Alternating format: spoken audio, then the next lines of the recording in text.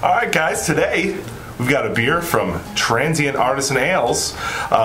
This one's actually called None Hotter.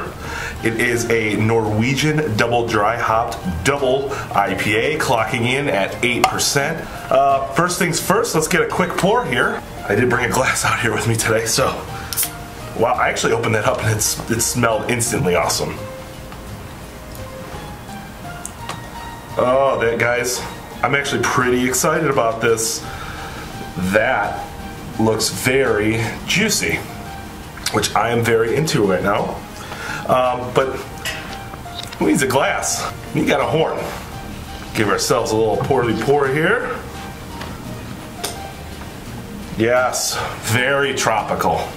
Very, double dry hop, what could you expect more than for a huge hop aroma coming out of this thing? Let's not wait. Let's get a drink here.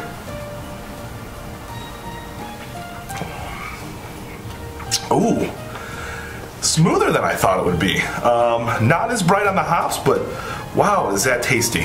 So, as you can see here, we're walking down some train tracks.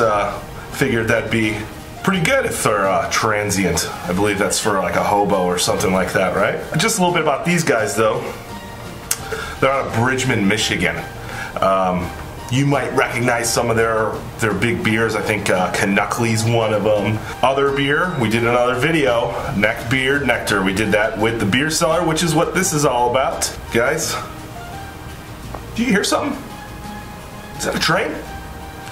Well, I'd recommend this one. We'll see you next time.